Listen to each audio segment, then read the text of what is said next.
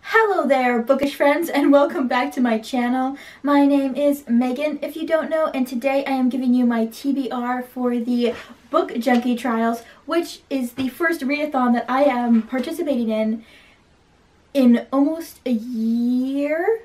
Yeah, it's been almost a year since I have participated in a readathon, and I decided to start with this one.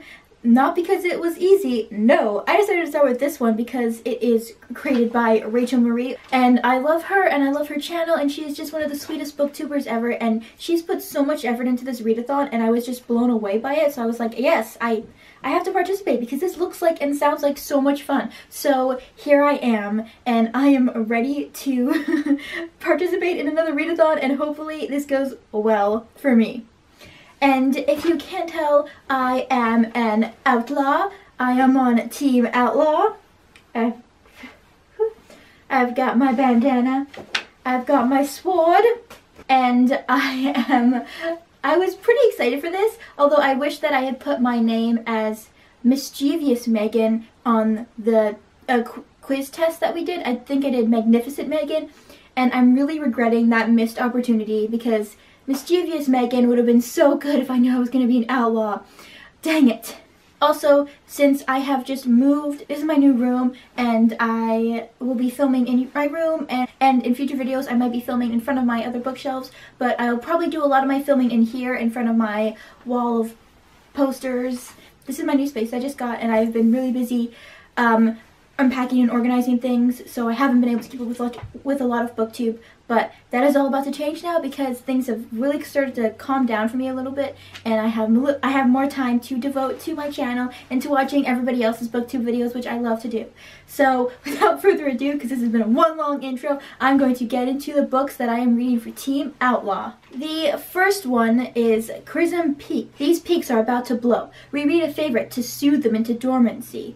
So for that one, I decided that I'm going to be rereading The Cruel Prince, and I don't currently have the physical book with me at the moment. I loaned it to one of my cousins who loved it, read it in a couple hours, and I'm going to go pick it up for her sometime the next couple of days. But I decided to reread that book because I love The Cruel Prince, and I have only read it once, and I think it would be a lot of fun to reread it now that I have read the second book. Yeah, I'm looking forward to rereading that one, and I feel like it's a good one to read because it's YA, and I have a feeling that I'm just going to fly through that one because I did the first time. And then the second one is Queendom Stone. So this one you were to read a book that features royalty, and this one I'm going to be reading The Little Prince, and this one I do not have a physical copy of the book, but I'm going to be reading it using script.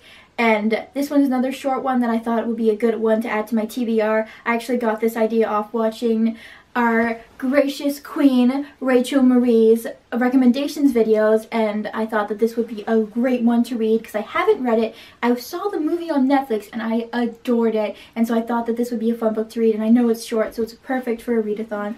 The next prompt is The Forgotten Forest, and for this one you're supposed to read a next book in a series, and for this I'm going to be reading Days of Blood and Starlight by Laini Taylor. I finished the first book just a few days ago, and I was blown away.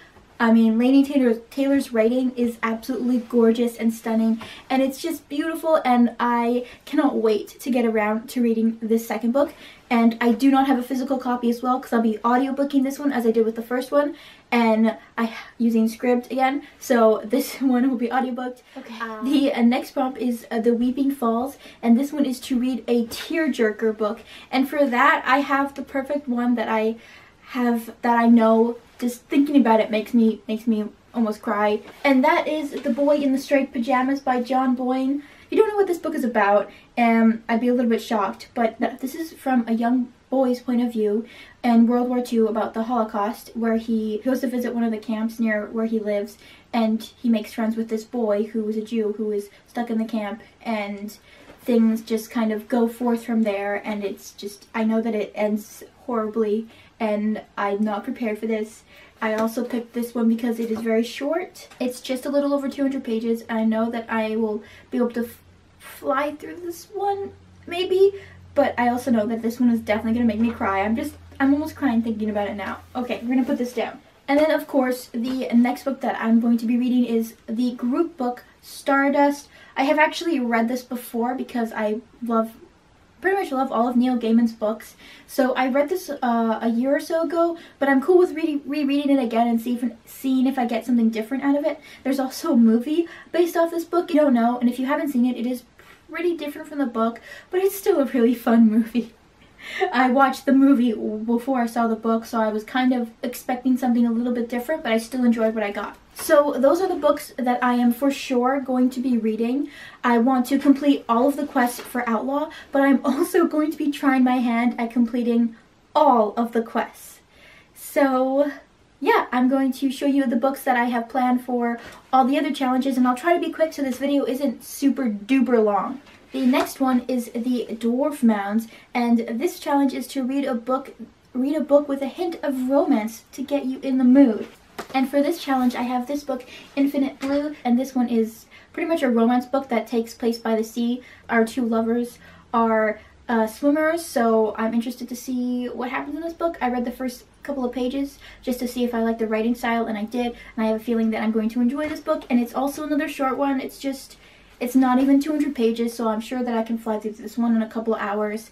So that's the next book that I'm going to try to get to. And the next challenge is for the Apothecary Tower, and that is to choose a book blindfolded from your bookshelf, but I'm not going to be doing that. A lot of the books that I have on my bookshelf that I haven't read that I would be trying to randomly search for are like high adult fantasy novels that are going to take me a couple of weeks to read, so not good for a readathon. So I'm going to be using my special skill that the Outlaws have. I'm going to be stealing a book from one of my other team members, and that is Christine from the channel The Other Christine That Reads, and that book is Paper Girls. I have heard a lot of people mention this book, and it seems like something that I would enjoy, so I'm going to borrow this from the library. I have it on hold. I'll pick it up in the next couple of days, and I have a feeling that I'm going to enjoy this book, and I wanted to add a graphic novel to my TBR as well because I don't have any, and those are really good books for readathons, so I'm going to add that one. The next one is The Great Library, and this is to choose a book that has been on your TBR for forever. And there are a lot of books that have been on my TBR for a while, but I decided to go with Steelheart by Brandon Sanderson. I don't know much about this book. All I know is that I love Brandon Sanderson's Mistborn trilogies and a few of his other books, and this is one that's been on my TBR for a year or 2 years or something, and I want to get around to reading it. It's also one of his only young adult novels or series. I feel like that's a better one to put on my TBR. And I don't know much about this book, but I know it's been on my TBR for forever, and I love Brandon Sanderson's writing style, so this is one that I'm going to try to get around to reading. So we'll see how that goes. It's a bit longer than a lot of the other books on my TBR, but I don't care because I want to read it. So, and the next challenge is Drowning Deep, and that is to read a book that will suck you into its world with immense world building. And for this one, I wasn't 100% sure what to go with, but I decided to go with one that I've already read, that I've wanted to reread for a while, and that is Every Heart a Doorway by Shauna McGuire. I read this a year or 2 years ago, and since then I have read all the other books in her Wayward Children series, so I thought it would be fun to go back to the first book. And this one has a lot of different worlds built into it. And if you don't know what this book is about or the series is about, this is pretty much a home for children who have gotten lost in other worlds, and they end up back on Earth and they don't have a place to go because they're out of place in our world. So they go to this wayward home for like-minded children. And I really enjoyed the first book, and I want to read it again and get sucked into this kind of crazy world where other worlds exist, and I just wanted to listen to it, and I wanted to reread it again. I'm using Script to audiobook this one as well because I love listening to audiobooks. The next challenge is Orc Grove, and that is to read a book that is gruesome or gritty. And for that one, I have Sky in the Deep by Adrian Young. And all I really know about this is that there are Vikings and it's gruesome and gory. I read a little bit on it, Goodreads, to see if it was gory, and it is. So that's another one that I took it from the library that I'm hoping that I will enjoy. And I also have the audiobook for this, so I'll be audiobooking it / reading it and seeing which one I like better. And the next one is The Old Pirate Cove, and this one is to read a book that takes place at least partly in the sea. And for that, I have To Kill a Kingdom by Alexandra Christo. I've had this book on my TBR for a while, and I'm really excited to read it because I've heard that it is a very dark retelling of The Little Mermaid, where we have our siren who rips out the hearts of the human princes and eats them. And then we have her as our main character, and then we have the human prince who goes out and hunts sirens and kills them, and they meet up, and I don't know what happens, but I just know that it sounds really interesting, and I've heard a lot of good things about it, so I am excited to get around to this one. The next one is Glimmer, and for this one you're supposed to read a book that has a beautiful or illustrious cover, and unfortunately I don't have the exact book. I don't have the book cover that is prettier, but I decided to go with a War Cross. This cover isn't that nice. I mean, it's okay looking, but I really like the one with like the rainbow colored War Cross and the white. I really thought that was really pretty and kind of eye-catching. So I decided to go with a War Cross, also because I wanted to read it for a while. I have, again, another book that I've heard a ton of good things about. It is a bit longer than a lot of the other books on my TBR, but I think that I will enjoy it, and I wanted to read it for a while, so that's for that challenge. And the next one is the Draconic Isles, and this is to read a book that has dragons in it, and for that I decided to go with Fantastic Beasts and Where to Find Them. This is a textbook from the world of Harry Potter, and I wanted to find a book that was smaller. I don't have a lot of books on my TBR that have to do with dragons because I've read all of them that I own that have to do with dragons because I love dragons, but this one I don't think I've ever fully read it all the way through. I've just skimmed it, but I decided to read this one because it's like what? It's barely 80 pages, and I wanted to add another smaller book to my TBR, so this is the book we're going to go with. Alright, and the next challenge we have is the Elven Guard. Read a book with military, war, or political themes in it, and for this one, I decided to go with one that has political themes, and that is On the Come Up by Angie Thomas. And I read Thug when it came out, obviously, along with a whole boatload of other people who read it. And I really enjoyed Thug, and I've heard a few mixed reviews on the Come Up, but I know that it's got a lot of political themes in it and racial tensions. I'm interested to read that one. I'm going to be listening to this one on audiobook as well. And the next one is On the Hallow Isle. So this is to read an atmospheric or horror book.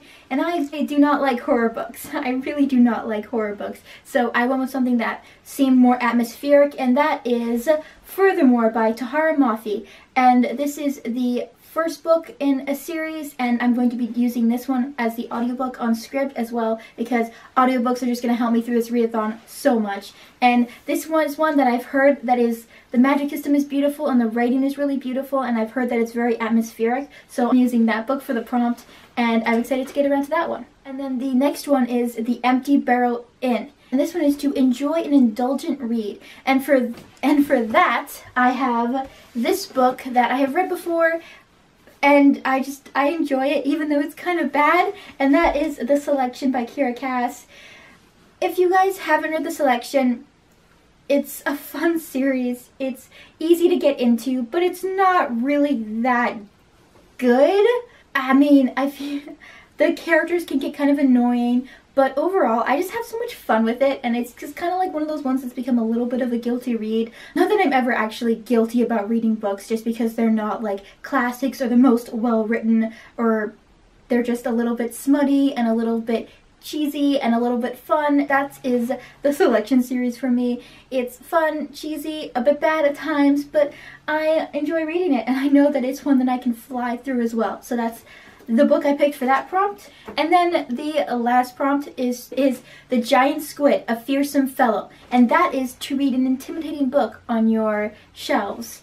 Well, I didn't want to pick the most intimidating book because there's no point. I'm not going to get to it. That's The Name in the Wind by Patrick Rothfuss. And that one is like so long, and I know it's going to take me like a few weeks to read it, so I'm not going to pick it for this. But I have another book that has been intimidating me for a while.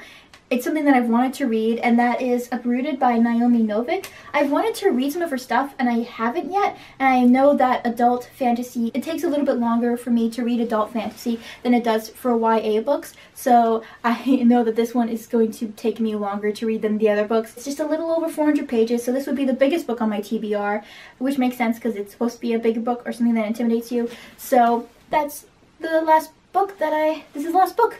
Oh my gosh, I'm done. Oh. So these are all the books that I have with me physically at the moment. There's 2 other books that I'm going to pick up, one from the library and one from my cousin. But yeah, so this is a pretty big TBR. That's 17 books to read in a month. So yeah. And I know what you're probably thinking. You're probably thinking, Megan, are you gonna read all those books? That's a lot of books. Good for you. Yeah, the answer for that is no. I'm not gonna read all these books. I'm definitely not gonna read all these books. 17 books! I have never read that many books in a month. But I wanted to get the TBR together for all the challenges, just so that when I finish the Outlaw books, because my main goal is to read all the books that I have for myself, for my team, the Outlaw, and then I want to try to do some of the other challenges as well, just to get some more points for my team, because I know I'm not going to read all these books. I mean, yeah. I am a busy person and I can't spend all my day reading as much as I would absolutely love to. It's just not possible. So that is my TBR for this. I am really excited for this readathon. And if any of you guys are participating in this readathon, let me know down below. And you can even link your videos if you've got any TBR videos down below. And I would love to watch them because I'm catching up on a bunch of booktube videos. That is all I have for you guys today. The only thing that I have left to say is that Team Outlaw, we're gonna win. Because the Outlaws, we don't play by no one's rules.